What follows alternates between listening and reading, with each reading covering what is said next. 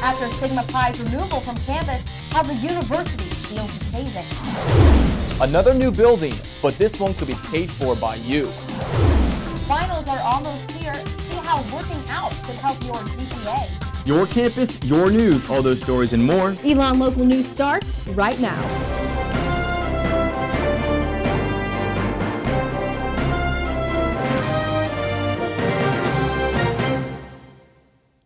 Welcome to ELN Local News. I'm Meredith Stutz. And I'm Justin Beagle. We start tonight with the continuing coverage on ELN Sigma Pi fraternity. Dean of Student Development Rex Waters says that it is up to the International Office of Sigma Pi to decide whether the current brothers will be granted alumni status. This comes after Sigma Pi International revoked the charter of Epsilon Theta's chapter at ELN last week. As for the men who were going through the rush process when the hazing investigation began, Dean Waters says it will also be up to the International Office whether they will be given alumni status. Waters says the conversation on hazing needs to continue past this one case. We're going to continue to educate, and that's all we can do is continue to communicate, educate, and inform, and then where necessary, hold people accountable for their actions. The more transparency we have, the better. Dean Waters also said the university is working to find new housing for the 12 current men living in the Sigma Pi on-campus fraternity house. Waters says Sigma Pi's letters will come off the house before the semester is over, and the university will decide what to do with the house in the spring. Dean Waters says the ultimate goal of the fraternity would be to recolonize in the fall of 2017, pending on Sigma Pi's International's approval. 2017 would be the fraternity's 40th anniversary on campus. We reached out again to members of ELN Sigma Pi Epsilon Theta's chapter's Facebook group to get their side of the story, but no members have agreed to talk to us. Now, our Preston Willett checked into the university's Greek policies and procedures when it comes to hazing at ELN. Hazing's an honor code violation, and so that's how we would look at it regardless of the student group. Director of Greek Life Shanna Plasters uses ELN's honor code to define hazing as any activity that would interfere with a person's emotional, intellectual ability to perform academically regardless of their willingness to engage in it. Giving them a voice to really be able to communicate that to people, that to me is always a challenge.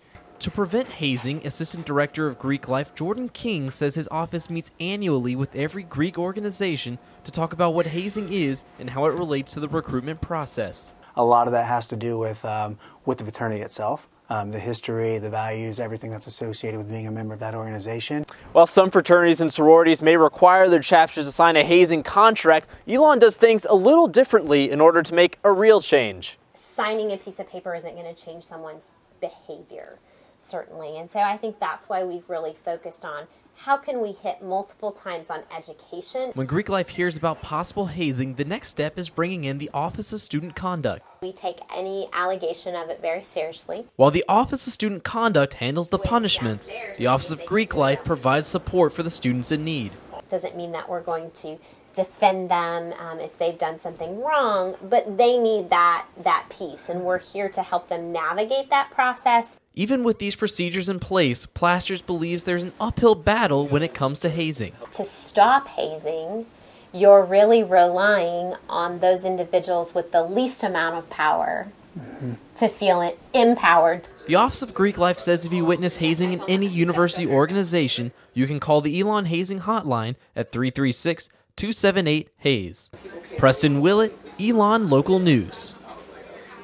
Well, that's how Greek Life handles evidence of hazing. Dean of Student Development Rex Waters stressed that hazing is not just an issue in Greek Life. It can happen in any organization. According to StopHazing.org, a group that works to prevent hazing through education, more than half of college students involved in clubs, teams, and organizations experience hazing. Also, according to StopHazing.org, nearly half of college students have experienced hazing prior to leaving high school.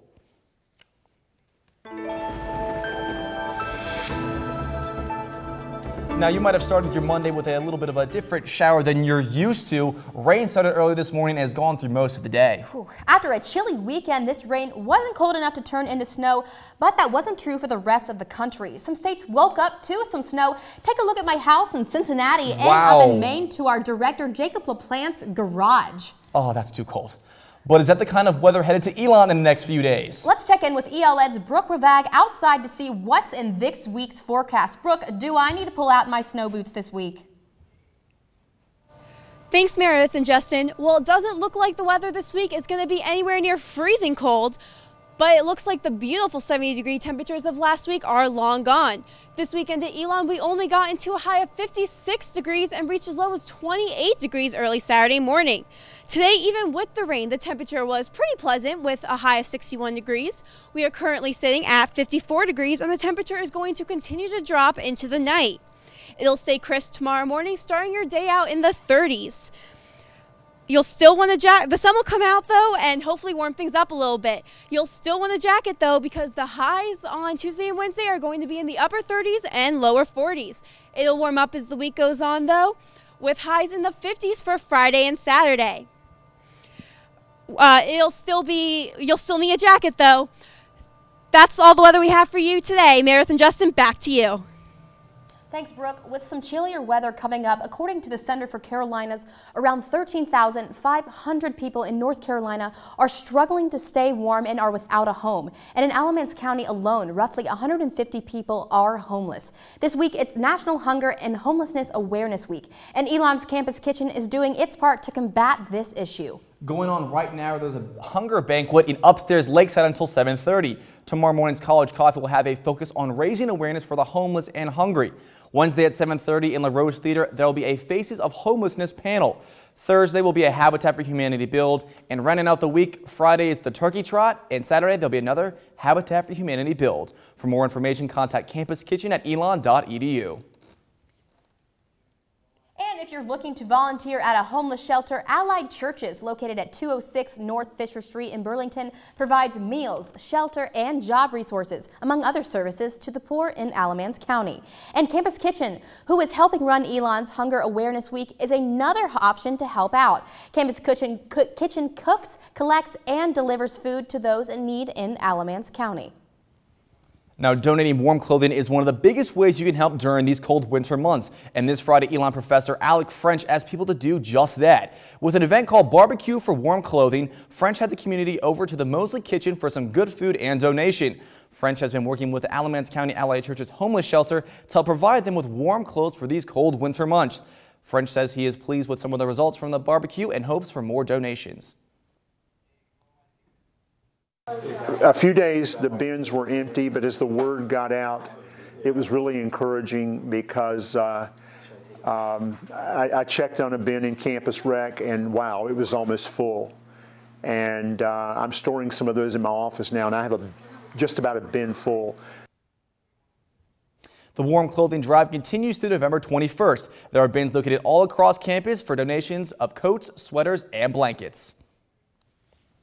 This coming Thursday, Elon's Student Government Association will vote on whether they are going to help fund a new multi-purpose recreation facility in the Danieli Center. All Paul LeBlanc looked into how much money SGA might be spending and what it will be going towards. While construction will soon be wrapping up for the new admissions building, more construction is coming to the other side of campus. Dean of Student Life Smith Jackson says that the university is moving forward with building a new recreation center behind the Daniel Commons. We're telling SGA, unless you're a senior, you will use this facility. According to Jackson, the new center will cost $2.3 million to build. $1.9 million of that will come from the university, while Student Life has already contributed $300,000. Now the university is asking SGA to give the remaining $110,000. The money will come from a reserve fund that SGA allocates to student organizations that does not end up getting used. You guys have rollover money, so it's not going to take away from anything that you're doing if you allocate this. You've got the highest accrued rollover in your history. First-year SGA Senator Spencer Wagner will be one of the members to vote on whether the SGA will help fund the new building. This is a great time to really talk to the fellow students about how they feel, and we love to be able to really represent what the students want. If the university gets enough money, the new facility will house a 1,200 square foot fitness center, 2 basketball courts, and will be big enough to hold large events. Jackson says that the facility has been a long time coming. We've not built a new gym, big space for students, in 30 years. Wagner says before they vote on Thursday, SGA wants to hear if this is something the student body wants. We want to get their perspective and make sure that we're really voting on what the students feel. Paul LeBlanc, ELN Local News. Danley isn't the only place on campus getting a facelift. The public fundraising campaign for the new ELN School of Communications is officially 1 month in. Here with updates on the construction plans is our Megan Ford. Thanks, Scott. Thanks, Justin. I spoke to the Dean of the School of Communications, Paul Parsons, who said out of the $15 million the school wants to raise, they've secured $8 million. Now, this is the same number from a month ago when the campaign started, but Parsons tells me that he's currently working on getting more donations. Parsons says the school is in a good position to raise the remaining $7 million over the next 14 months of public campaigning. So, if you do the math, that means the school needs to raise $500,000 per month. The school recently launched a new page on the ELN website mapping out what's to come in the new school. Here's a quick overview of some of the biggest changes. Altogether, when construction is complete, there will be 5 additional classrooms once renovated. McEwen will also have 21 editing suites compared to the 13 there are now. No plans have been finalized, but Parsons says there is a strong possibility that there will be an open computer lab for students to use during the day. Since one of the new buildings will be in McEwen's current parking lot, the dean says the plan is to add more parking near the tunnel on South Campus. Parsons says McEwen and Long Building, which will be part of the new communications school, will not be renovated until after construction on the new building, which is once it's complete, which he says will take about 3 years. It is important to remember none of these plans are finalized. Construction on the new school isn't projected to start until January 2016. Meredith, back to you. Thanks, Megan. According to the Institute for Access and Success, 7 out of 10 college students in the class of 2013 have some sort of student debt. The average graduate had about $29,000 worth of debt, and in 6 states, the average comes into more than $30,000. New Mexico was the only state where the average debt was less than $20,000. Students here in North Carolina have an average of around $24,000. The Institute of International Education ranks ELN as the #1 university for study abroad in its 2014 Open Doors report released today. The ranking is based on the number of students we send abroad each year. According to the University of Communications, more than 400 students have gone overseas this fall semester, which is double the rate of students that have studied abroad 5 years ago. More than 700 students are currently registered to go abroad for January and winter term classes. Coming up after the break, feeling that finals crunch, you might want to hit the gym. We'll tell you why. $8,000. Find out why the senior acting majors need to raise that much and how they plan on doing it.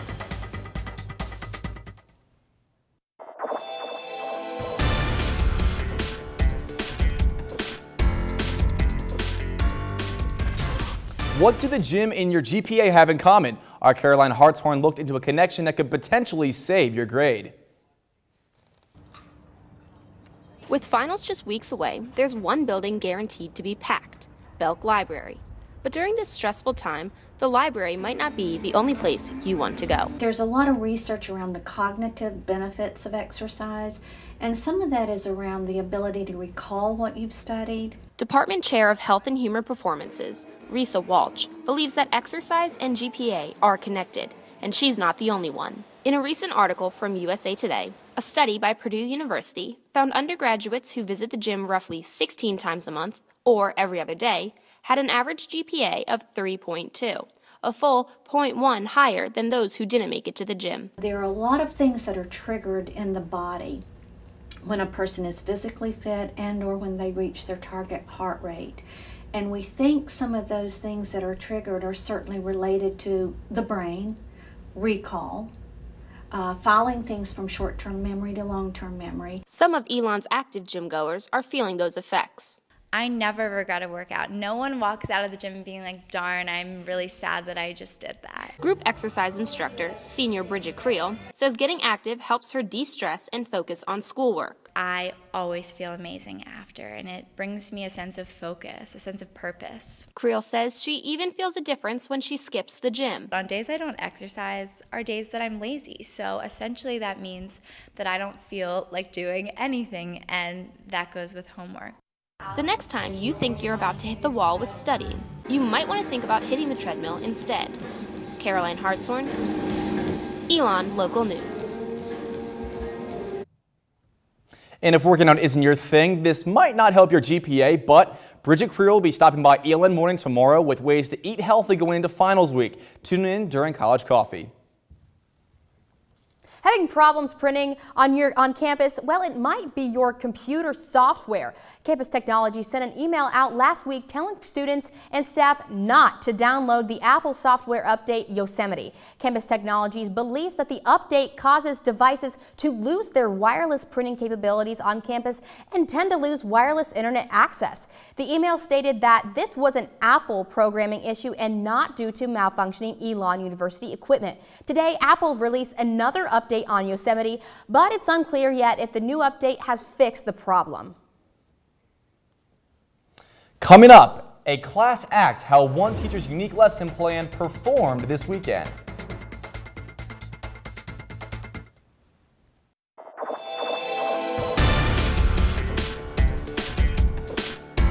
Investing in the future can be expensive, and for the BFA acting class of 2015, bringing in casting directors and agents to campus is not cheap. To raise money, the seniors held a showcase in the Black Box Theater this weekend. Our Brianna Eck was there and has the story. This is our chance to show everybody what we've done so far. The class of 2015 used this performance to raise money to bring casting directors and acting agents to ELN in the spring. Those connections in this industry are everything. That's how you get work, is people knowing your name. The showcase was free, but donations were accepted. They also sold baked goods to raise money, but a big source of their fundraising is from their Indiegogo crowdfunding website. We could raise a certain amount by ourselves, but we know that we needed the majority of our funding to come from people who donated. They decided to make their fundraising website a little more personal and created a film to introduce themselves to their donors. I wanted our video for sure to be high quality. I wanted it to have a hook in the beginning, and I wanted it to be more about, we'll show you what we can do before you help us. Of their $8,000 goal, the seniors have raised more than $3,800 so far, and they hope to get even more before the spring.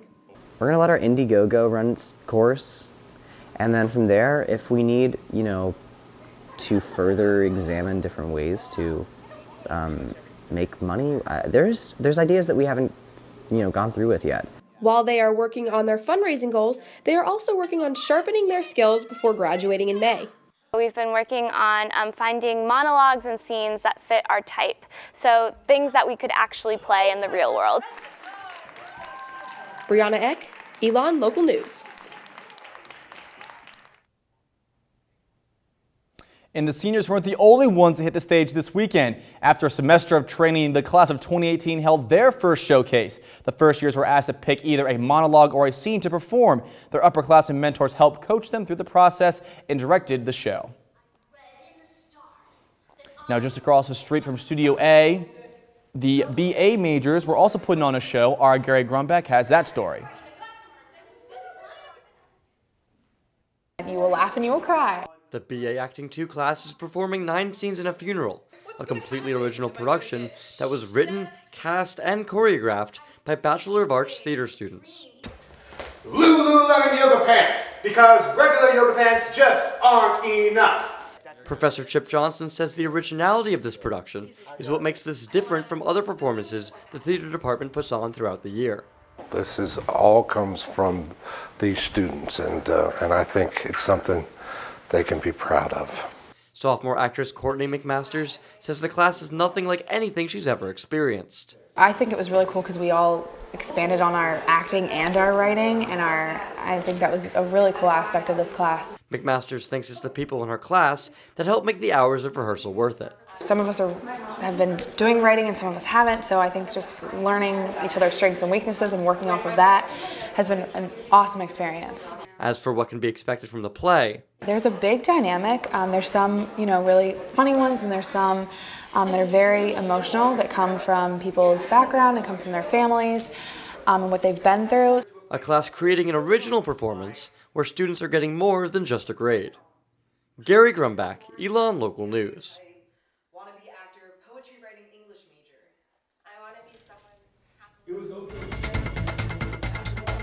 Coming up after the break, we'll take you inside the games.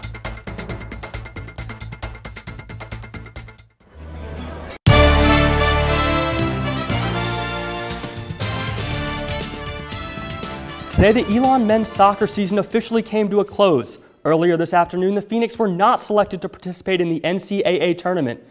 ELN head coach Chris Little believed his team had a shot at an at-large bid after the Phoenix fell 2-0 to Northeastern in the CAA quarterfinals. The Phoenix entered the day ranked 42nd in the RPI standings. The men's soccer team now says goodbye to the winningest senior class in school history. Though ELN soccer may be staying home, senior cross-country runner Luis Vargas will continue his historic season after another victory this weekend. Vargas finished first out of 231 runners at the NCAA Southeast Regional Championships, finishing the 10-kilometer race in 30 minutes and 5 seconds. He becomes the first runner in ELN history to qualify for the NCAA Cross-Country National Championships coming up this Saturday in Indiana. Basketball tipped off the season with a women's-men's doubleheader Friday night. First, we'll start with the women who took on Anderson University. The Phoenix started the game out strong, jumping ahead by 10 points, but Anderson would not give up. When it looked like things were starting to go ELN's way, the Trojans repeatedly clawed their way back into the game.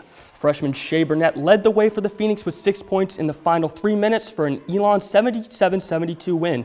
The women finished off the weekend beating Navy on Sunday 69-56. Following the ceremony, the men's team went up against Florida Atlantic University. After falling down by 10 just 12 minutes in, something clicked for ELN. The Phoenix, led by sophomore Luke Eddy, who was filling in for an injured Austin Hamilton, stormed back with a renewed energy, chipping away at the deficit until ELN took the lead for good with just under 9 minutes to go. Junior Tony Sabato, who spent most of the past 2 years backing up graduated Lucas Troutman, scored 14 points, adding to ELN's 64-58 win. They've worked really hard. You're not guaranteed the victory. And it didn't look great in the first half, and they kept playing. And we won, and then you go in the locker room and you hear and see the joy, and that's the fun part. Sunday, the men's team took to the court again, this time against UNC Charlotte. From the opening tip, the Phoenix were outmatched as the 49ers grabbed the game's first 11 rebounds and shot 50% from the field. ELN struggled throughout the contest, making just 32% of its shots and shooting only 15% from three-point range. After trailing by double digits most of the game, ELN pulled within 3 but couldn't steal the win as Charlotte left with a 73-60 victory. The ELN football team returned to Rhodes Stadium Saturday to host the Maine Black Bears in its final home game of the year. It was also the annual Military Appreciation Game. Before kickoff on Sunday, ELN honored its 12 seniors. The Phoenix started early with scoring when Adrian McClendon intercepted a pass and returned it 30 yards for a touchdown. That was ELN's first-half touchdown since September 20th, but the celebrations came to a halt when Maine made an 8-minute march down the field that resulted in a touchdown. Maine ended up taking that game 24-17, and that's all we have for sports. Meredith and Justin, back to you. Thank you, Andrew. We would like to take a moment to congratulate some of our own. 3 ELN Local News alumni were recognized at the Radio Television Digital News Association of the Carolinas this weekend. Former news director Joe Bruno was awarded the D. Haney Howell Student Journalist of the Year Award. Former Jeff Ackerman was recognized for student producing, and former producer Steve Roth won Producer of the Year for his work at WECT. Congratulations to all of our ELN alumni. That's all we have for you for ELN Local News. We hope to see you back tomorrow morning for ELN Morning when it goes live during College Coffee. Follow us on Facebook.com/ELN Local News or on Twitter @ELN Local News. Have a great week, ELN.